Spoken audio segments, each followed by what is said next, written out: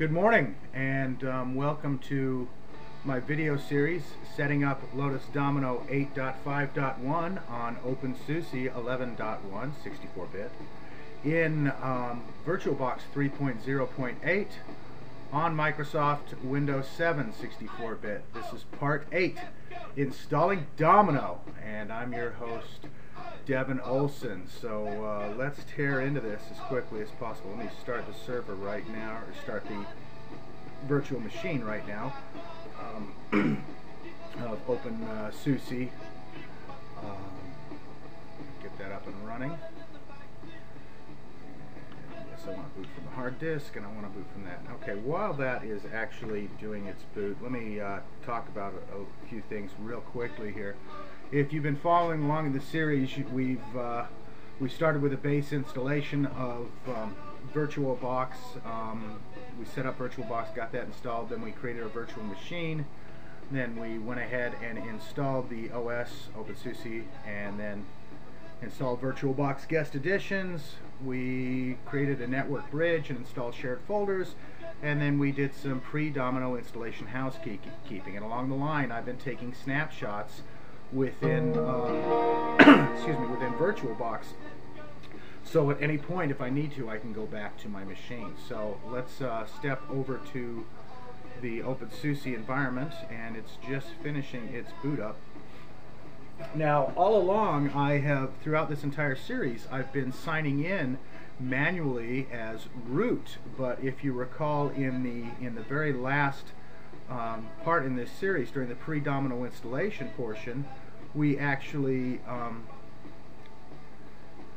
we created this user and this group called notes. We created a user notes, and that's the command we actually issued to create the user, and we set up that user to automatically log into OpenSUSE when SUSE started. So by default, OpenSUSE starts, no login, no password necessary, and it goes to this notes user. So that's where we're at right now. I'm going to go ahead and open a command window here.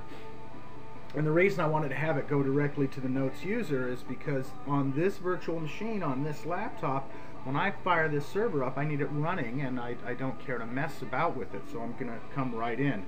And if you're in a production server environment, this is probably the way to go, simply so that if you do have a power outage or whatever and your server has to come back up, it can just come back up. You don't have to actually be there at the console. So here we are at the command window here, and what I'm going to do now is I need to go to the folder. So let me change focus here. CD Domino install, and the last time when we were in there, we extracted this tar file, and so I can CD to my Linux folder, and I can CD to my Domino folder,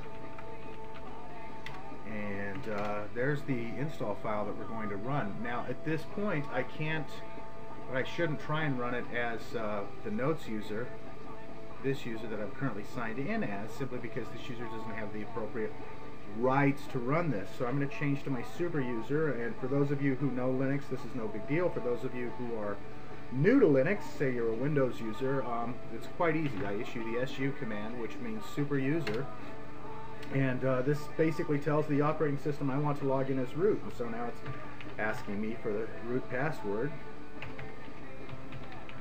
and I go ahead and enter that, and there, now you can see the user ID that I'm logged in as. I'm root. And what's cool about, at least I first noticed this in OpenSUSE, it may have been around for a long time, but I think it's totally cool, is that when I'm changed to the root user, my command line here is bright red. So it's a nice visual indicator that I'm bright red. Some other systems,